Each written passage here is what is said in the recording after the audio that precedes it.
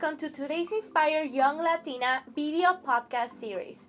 With the book launch coming up on December 12th, we have created this platform for you to get to know the authors in a more personal level and also to inspire other young Latinas to share their story and to lift up their voice.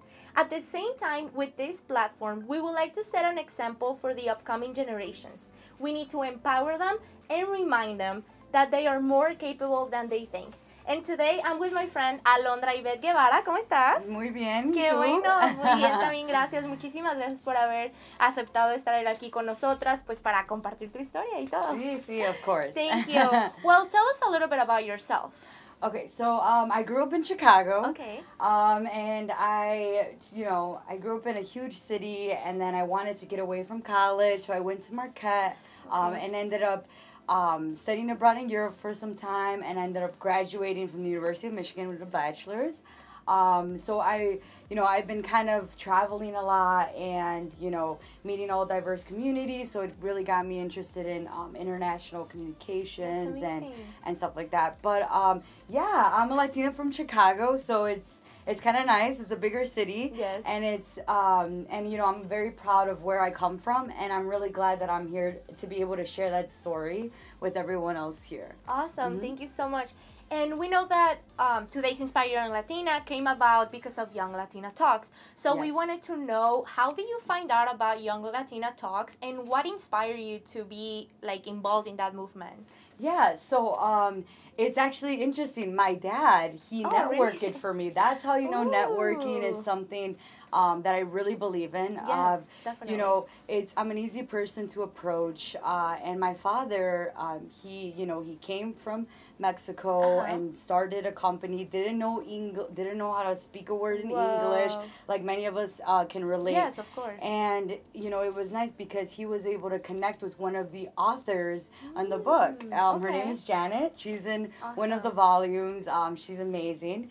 And we connected. I reached out to her from reading the book. Never met this woman. Wow. And I was reading it, and I just started crying, and the stories build up. But my father was actually how I got involved and found out about the Inspired Latinas. Yes, of course. And that's amazing. I think this movement, that's what it's for. It's to make power with the stories, but also to connect other ones. Yeah. To connect people that you can relate to, or that you want to know, how do you do that?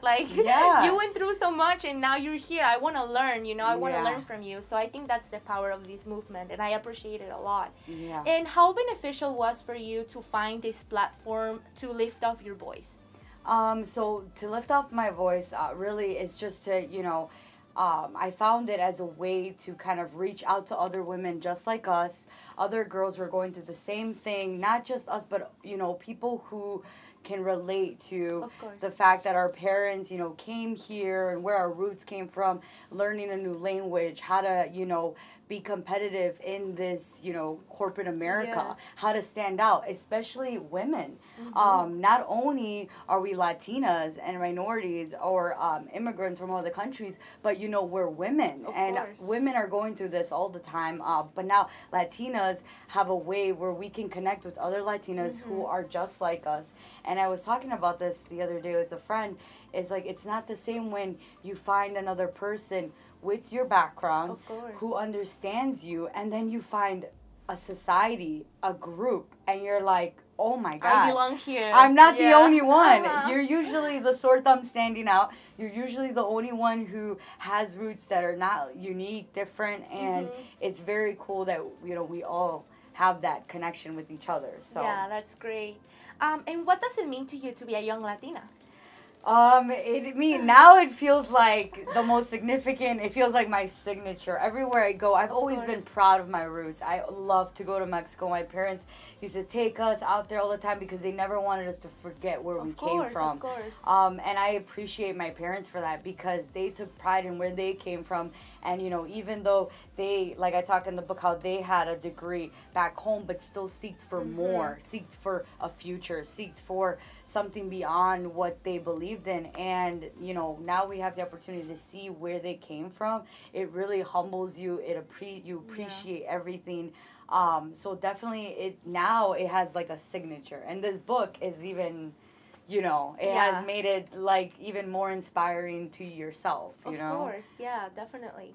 And well, congratulations for everything you're doing, and also because in a few days you're gonna become a published Latina author. Yes. Do you ever think that you were going to become an author one day? No, I mean, it was a dream. I'm not gonna lie, it was a dream. As soon as college came around, and it was my last year. I graduated in April, and I'm like, I want to write a book. I want to tell people what I've been through, and I'm gonna write it. I don't know how I'm gonna do it, but I kept telling people I'm gonna write a book, and they kept telling me you should. And then all of this happens, and I'm like, wow.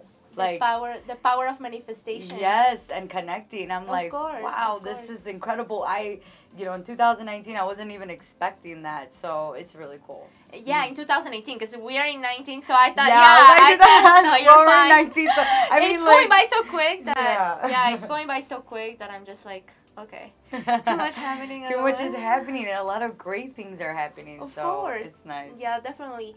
And what does it mean to you to be able to have your story written down on a book? Like now you can see it actually physically there. It means a lot. It's actually more deeper than what I expected it to feel like. It feels like almost like a dream come true, something that's unreal. And what I talk about a lot also in the book Inspired Latinas is sacrifices. So, that's one thing we're going to face in life is just like, going through sacrifices in order to get where we want to be.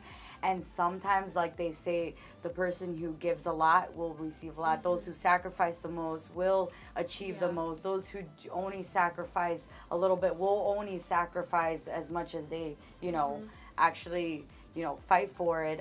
So I think that really it's great, and I hope to pursue more as well. So this is just the beginning. Yeah, because it just has been like a 20-year-old gap, of your life. We have a future ahead, so I can imagine that we're gonna want to in the future also tell our story, of course, because there's gonna be more that it's gonna be added up. That's the power of storytelling too, because through it you can inspire others and you can provide the representation that a person needs. It's always good to know that there's people like you accomplishing great things because you can see yourself on it. And I actually on Facebook, because we've been posting the Inspired Latinas, I have other women emailing me, people emailing me from my sorority. I'm on Alpha Z Delta, and at Marquette they're like, hey, how did this happen? Tell me about this book. Can we set up a phone call? Can we get coffee? Wow. And I'm like, oh my God, this, of course. You know? People want to know because it's an amazing movement, and obviously other women want to be part of this inspired movement because we need to start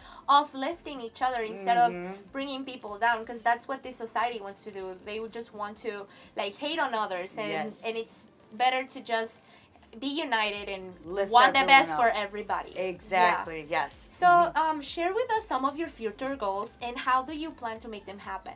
So some of my future goals is I did graduate my bachelor's, and I'm really glad. Got that out of the way. And I'm also going to be leaving to Panama, and I'm going to be an English teacher. That's so amazing. Yeah, and I'm going to be going through the Peace Corps. I leave in February. So I'm going to be serving for 2 years. Wow.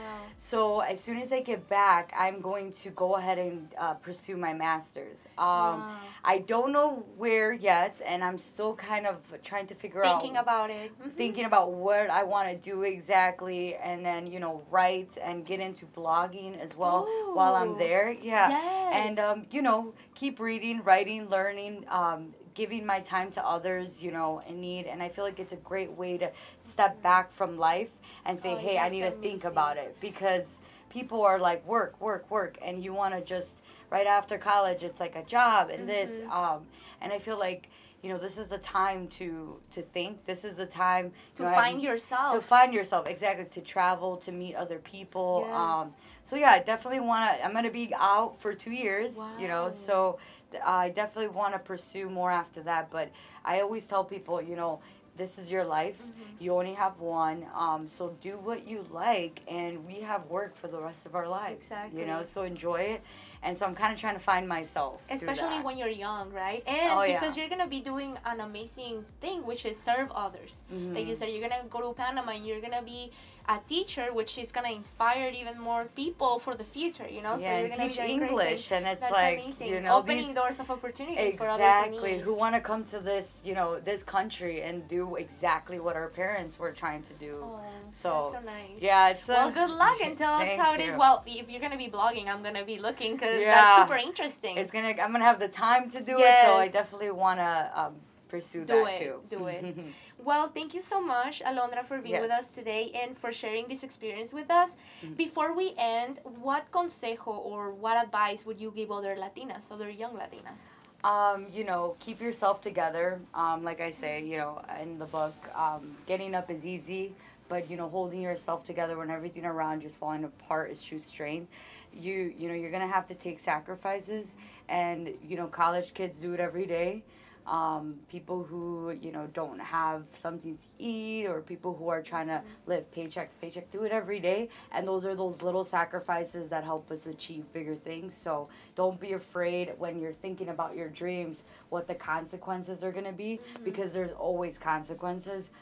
So it's okay to say, hey, I might not have a lot right now, but at least I will have something in the future. The situation is not permanent. There's always going to be change, and if you are positive, you'll definitely make it work. Absolutely. Well, you're so inspiring. I just can't wait to read your chapter because we haven't read each other's stories. So. I haven't, I haven't. I'm like, oh my God. Okay. Well, thank you so much. We see you on the next episode, and make sure you get your book. You can get it from Amazon, Today's Inspired Young Latina. And if you want to learn more about the movement, you can definitely look it up by todaysinspired.com/young. Thank you so much. My name is Samantha Ante, and I'll see you next time. Bye.